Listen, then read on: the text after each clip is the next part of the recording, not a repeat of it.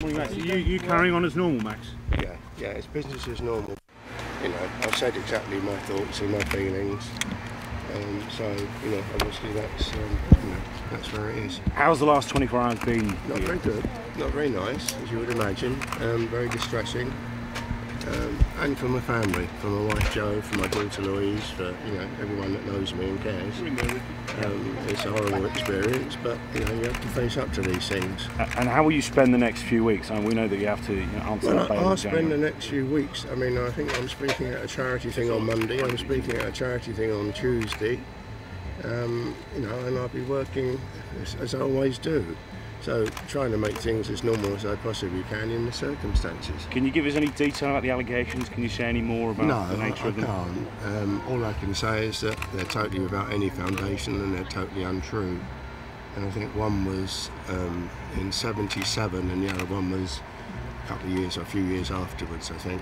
Different, but totally without any foundation at all. Max, you looked very upset on the steps of the... Sorry? You looked very upset and quite shocked on the steps of the police station last night. Well, no, I mean, I've been there about 12 hours, sitting in cells and, being asked questions for hours and hours and hours. I wasn't exactly a bundle of joy, no, but, I still came out and faced the cameras and spoke to everybody because I've got absolutely nothing to hide.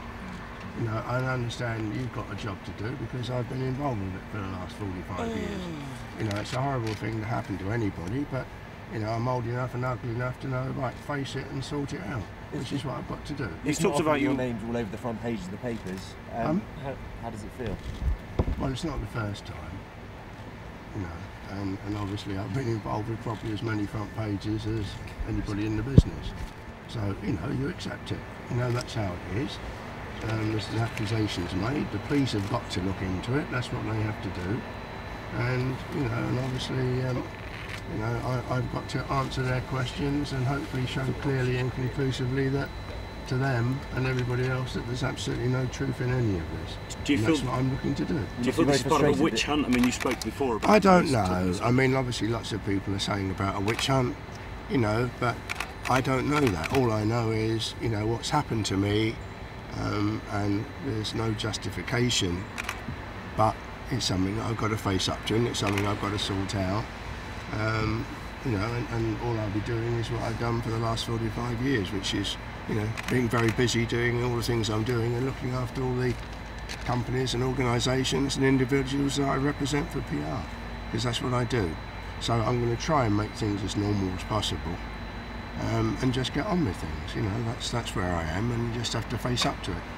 And all I would ask is if you wouldn't mind just leaving these people in peace, because my neighbours don't deserve this. So I've spoken to you and you've done your pictures, so have a good day. All the best. One more question for you. You're obviously protesting your innocence, but it must be very frustrating to have your name kind of dragged up in this way. It's extremely distressing. For myself, but also for my wife Joan, for my daughter Louise, for friends, family, people, loved ones. It's horrible for them as well. So it's up to me to do everything I can to sort this out as quickly as possible, and hopefully the truth will come out, and then I can get back to life, the way I've enjoyed and for the last, So what happens over the next few days then? I think obviously I've got meetings with lawyers, and then I'm just going to be doing all the things I'm doing.